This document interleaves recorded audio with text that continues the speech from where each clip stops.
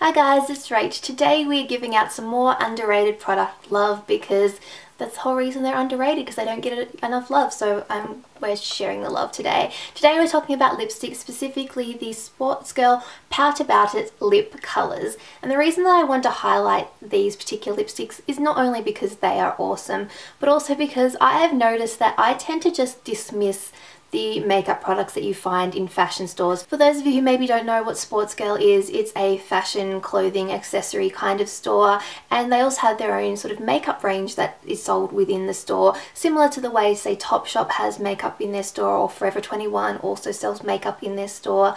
And you tend to find that, or at least in my opinion, I kind of skip past them because I automatically think this is not their main role, this is not what they usually do. They sell clothes and they've just kind of tacked on makeup on the side, and I kind of just automatically assume that the products aren't going to be great, which is not true. Sure, some of the products may not be super duper fantastic, but you may find some gems. I have found some Topshop products that I love. I've never tried Forever 21 makeup before, but I have seen YouTubers talk about it, and I've found some really great products for inexpensive prices, and that is what I found with these Sportsgirl lipsticks. Pout About It lip colours actually come in quite a variety of colours. I think there's probably over 15 different shades. I have 2 shades to show you guys today.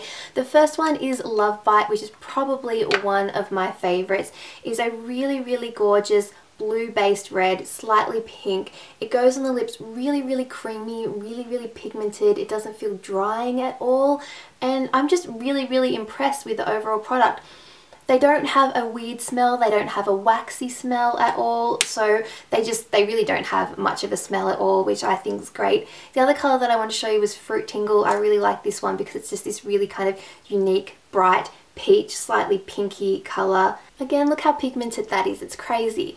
So they have some really fun colours. I love the sleek packaging. It's just a really nice black tube. I love the fact that they have the colour on the bottom, so if you want to store your lipsticks upside down, you can, and you'll be able to see the colour. You don't have to worry about it. The name is written on the bottom as well. I like the names, I like the colours, I like the packaging, I like the formula. In terms of wear, I find that they're fairly comparable to your standard lipsticks, say my NYX lipsticks, things like that. They do have a creamy formula. These aren't matte shades, so they aren't supposed to be long wearing. They're not a lip stain, but they don't wear off straight away. They aren't too thick or too thin. They're not sticky at all, and just overall I think they're a great product that I think they're worth checking out. In Sportsgirl, I think the recommended retail price is $9.95, although sometimes they do go on sale, which is great. Even at $10, they are a fairly inexpensive lipstick, particularly for pricing here in Australia. It is great that you can pick them up in store, so for those of you who can't really find a lot of inexpensive lipsticks and can't shop online, then I think that this is definitely a range that's worth checking out next time you're in Sportsgirl. Maybe looking at the clothes or the sunglasses or the accessories.